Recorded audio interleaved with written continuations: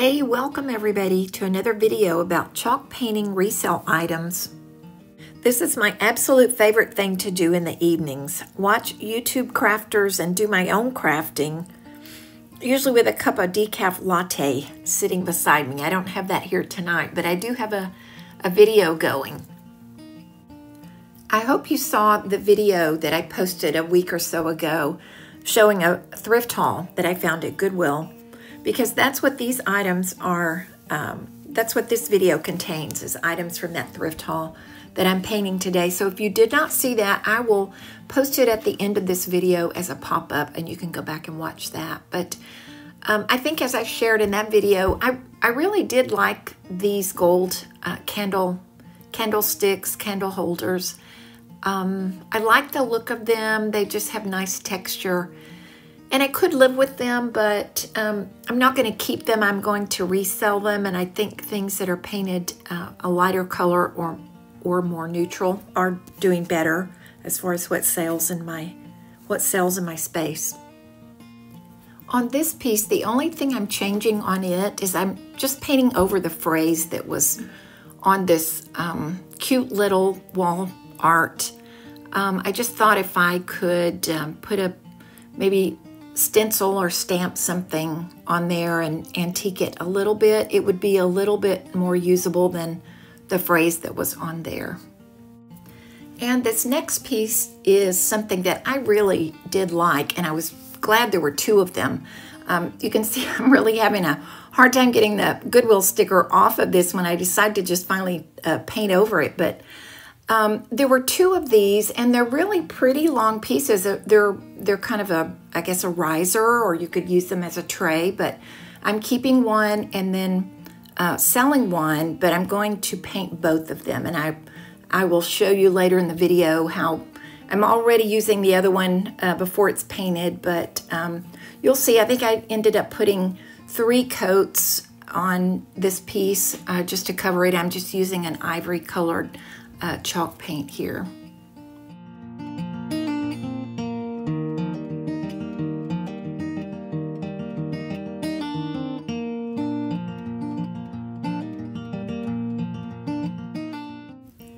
The YouTube channel that I'm watching in the background while I do this is Little Blessed Nest, and it's just a very sweet couple that has the YouTube channel there, and she shows episodes of a day in her life and trips to Goodwill and other thrifting hauls that she makes, and usually while her husband is having his dialysis treatment. And it's just a good channel I've enjoyed watching. She's done some fabulous, beautiful things in their little single wide mobile home, and she talks about how she gets by with no stove in the kitchen. When they redid their house, that was her choice, was to not have that. And so anyway, it's a channel that I've enjoyed. I think you might enjoy. Her husband will occasionally play the piano and sing some gospel hymns, and he just does a really good job, and it's just really very sweet.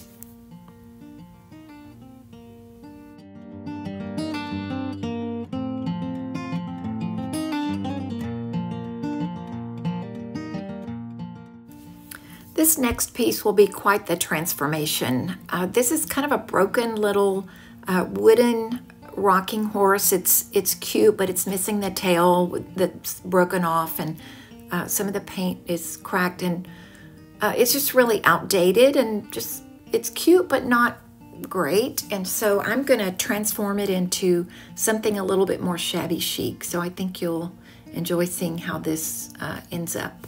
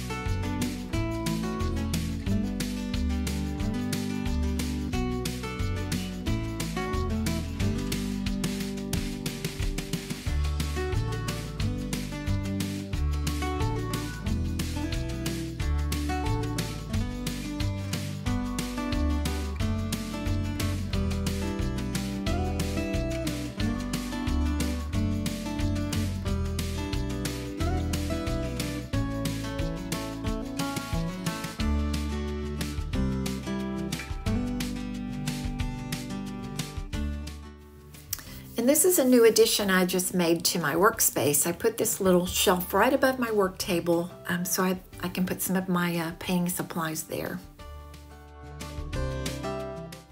It took a little while for me to decide which stamps I want to use on this little wooden bucket here that you see in the background.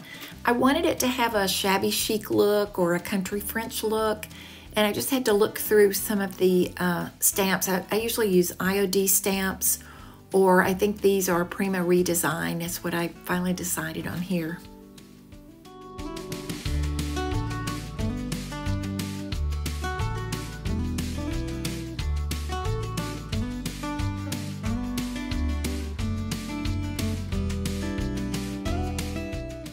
These are so easy to use. You just use a stamp pad to ink them up, put them where you want the design to be, and that's really all there is to it. You just need to try and hold it in place and press your hands on it so it doesn't slide around. But it's really a lot easier and a better result than stenciling.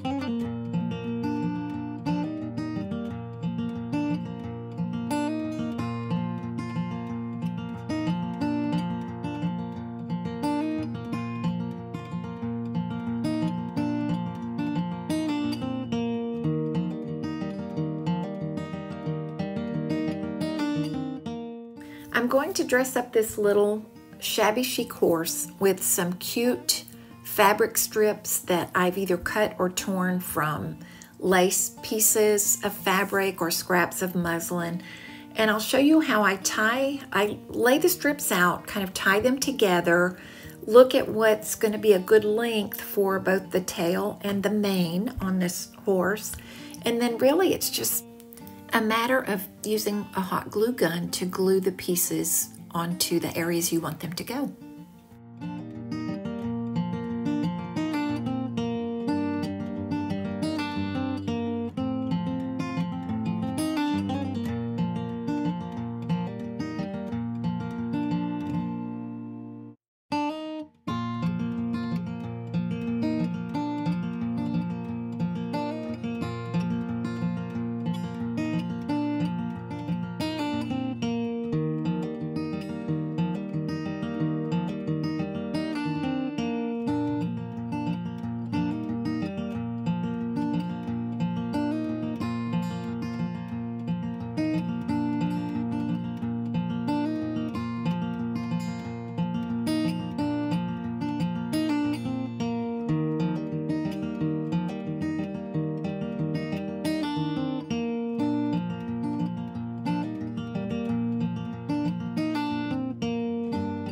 For the horse's mane, I'm just tying strips around another strip of fabric, and I will lay that on top of where I want the mane to go, and then I'll fluff up the pieces that I've tied on there.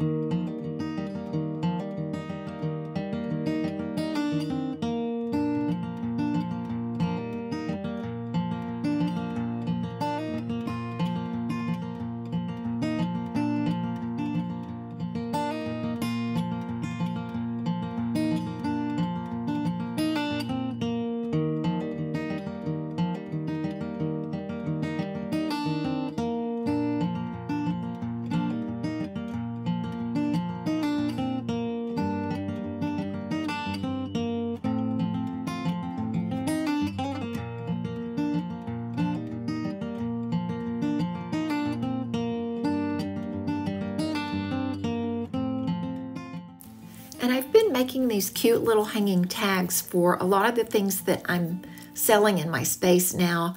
And I got this idea from Our Shabby Cottage. Lisa there makes a lot of these little tags for the things that she sells, and I do think it makes them look so much cuter. These are really simple to make. I'm using cardstock to cut out shapes for these hanging tags, and then using stamps and ink to decorate them. And then there is a little antiquing stamp pad and tool that I will link below in my description, so you can see where to find these on Amazon. But they're just really simple to make and really dress up anything you're making.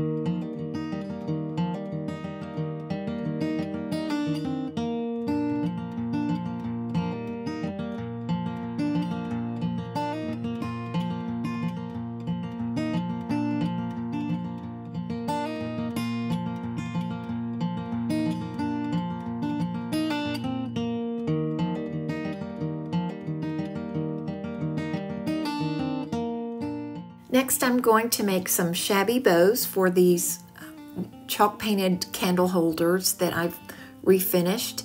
And you'll see it's a simple process. It's not really tying a bow, it's just looping the bows over with several strips of lace or kind of shabby fabric remnants.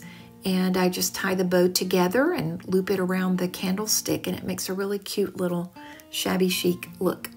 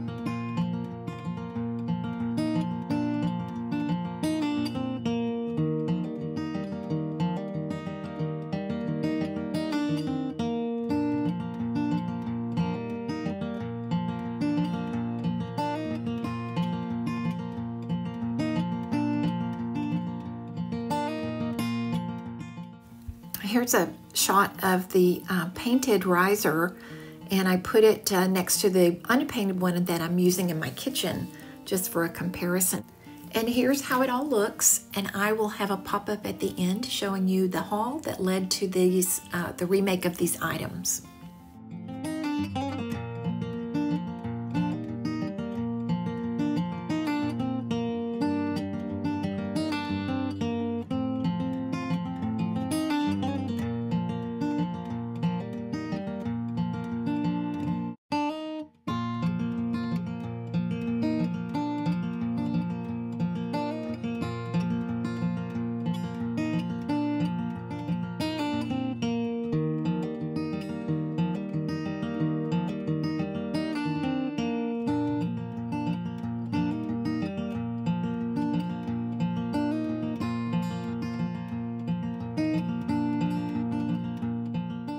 Remember to give this video a thumbs up and subscribe if you haven't already. Thanks for watching.